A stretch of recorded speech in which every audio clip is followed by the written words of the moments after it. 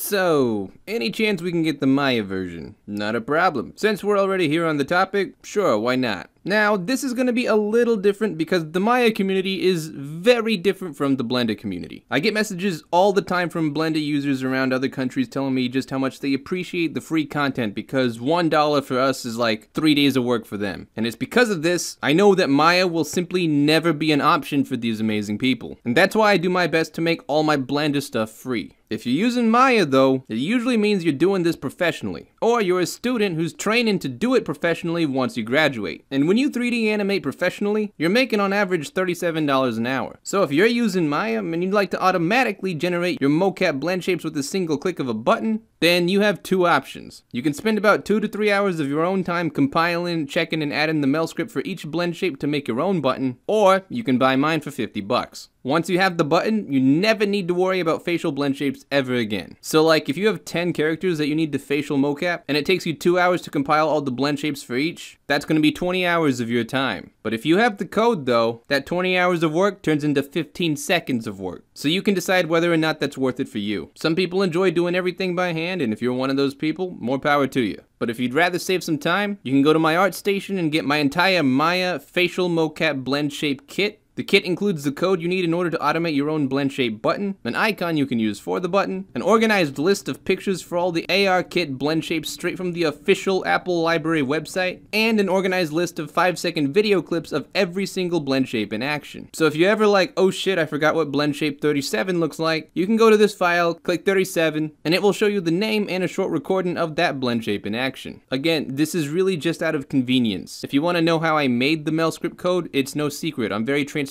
about it. You can see my video, things Blender should steal from Maya, and you can learn how to make your own button there. This is just if you want to be lazy and instead of doing the work yourself, you just buy mine. And also, again, the Blender version is always free, and Blender itself will always be free. So if you don't want to buy the Maya version, just download Blender and get the Blender version. Okay, now as for the code itself, it's extremely straightforward. In Maya, once you have 52 frames of each facial blend shape, make sure you combine everything on the head into one object, and name it face in all lowercase. Make sure that nothing else in your scene has the name face in it, and check to make sure that all the attributes on it are unlocked. From here, you copy the code you got from my ArtStation, open the script editor, paste the code, and hit run. You're done. It should generate everything you need automatically onto the first head called face neutral. And all the blend shapes can be viewed in the animation editor over here. Alright, well, hope that helps. If you join me next video, I'll teach you everything you need to record facial motion capture data. And as always, hope you have a fantastic day, and I'll see you around.